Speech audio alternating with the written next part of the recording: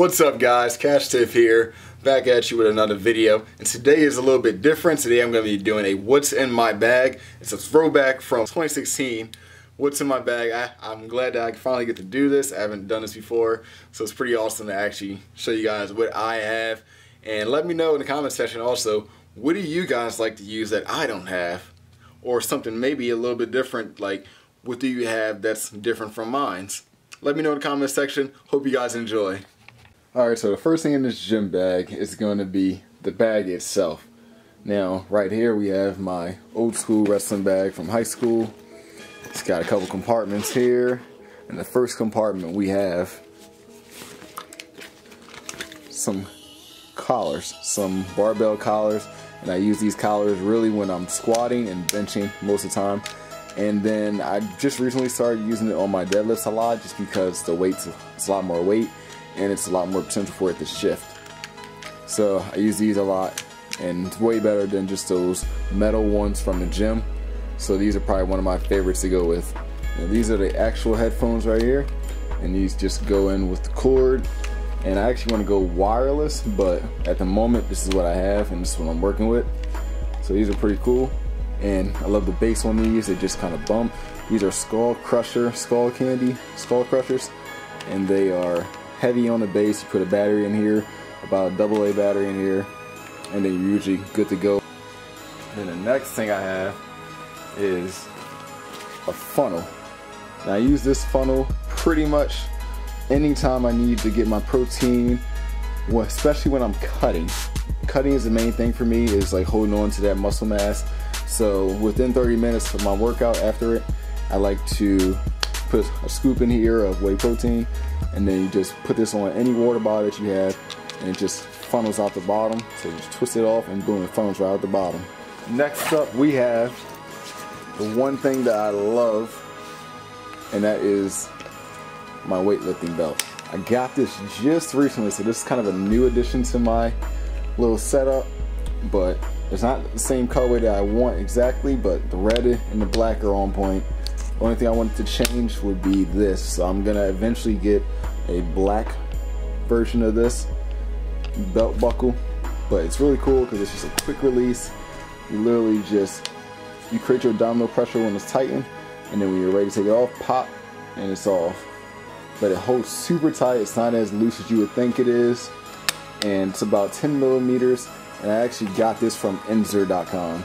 They're really great quality, very tough. And it's, I believe, 3 millimeters thick and 10 millimeters wide. And this is great to use in any competition. It's USAPL approved, IPF approved. So you can pretty much use this anywhere you go, any competitions you compete in. And just an overall great belt. We have, for deadlift time, a handy pair of deadlift sleeves. Some people use deadlift socks. I don't really like using super tall socks. As you can see, there's been a lot of wear on these. Actually, I clean these off. But I'm not a fan of deadlift socks, so I like to use deadlift shin guards, basically, or deadlift sleeves, as we do call them. There's been a little bit of wear and tear here, but I've had this for well over a year now, and it's still holding pretty strong. This part is padded, so that way you don't feel the bar really scratching against you, cutting into your skin. Because I've done it many a times, and I'm trying to save my legs at the moment. So this really helps me. Next up, we have a towel.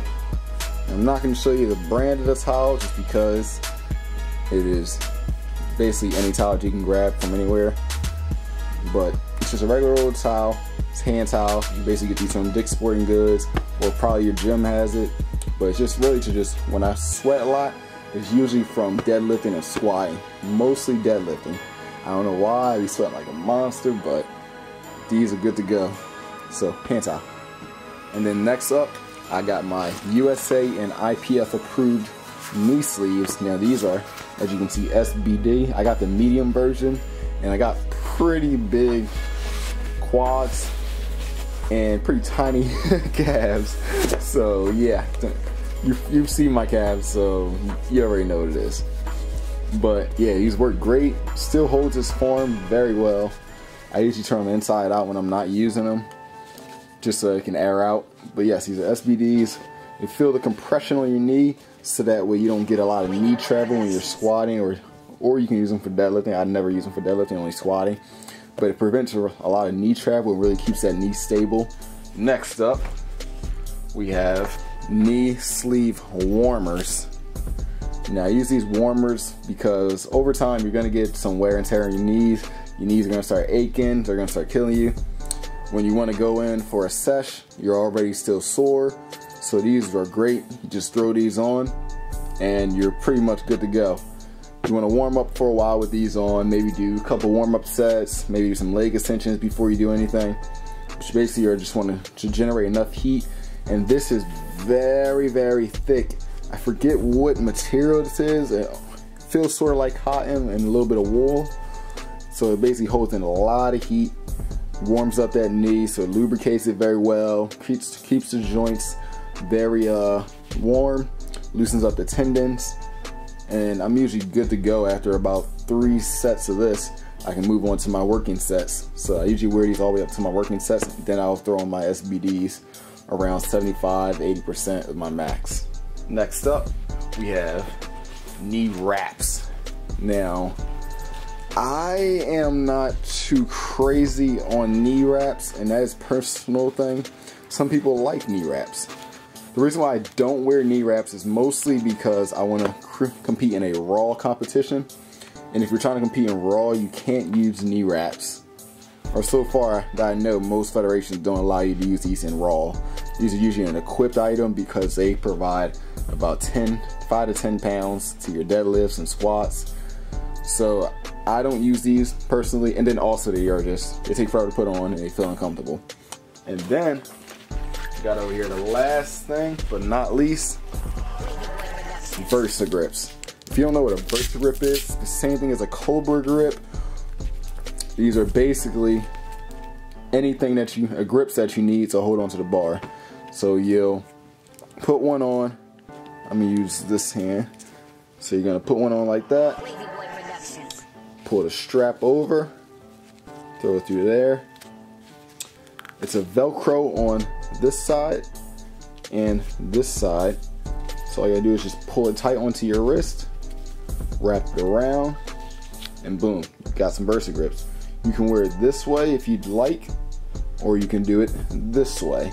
I prefer this way because if you're gonna use Versa grips, you might as well use them this way. Cobra grips usually go this way. So these are Versa grips, you just wrap it around your bar, it takes like 2 seconds, and boom, you can start pulling. I only use these on back days because on back days I'm not really trying to practice my grip strength too much. I'm really just worried about hitting that back and making that really pumped and really crazy sore. And that is all I have in my gym. Oh, one more thing. A lock. If you go into the gym, you're not locking up your stuff, you're just risking the chance of somebody stealing all of your equipment. All the things that you paid so much money for. So buy yourself a lock. You can get these little things at CVS. Lock up your equipment because you can't trust everyone out here. I certainly don't trust everyone. So this is what I like to buy to make sure that everything is alright. Thanks for watching, guys. Hope you really enjoyed. I'm glad I finally got to show you guys what I carry in my gym bag. And I hope you guys can tell me what you have in your gym bag that you might think I should add to mine. Because that's how we make the community better. Better equipment, better lifts, much more strength and size gains. So don't forget to like, comment, subscribe, and don't forget to go get yours. I'll see you guys in the next one.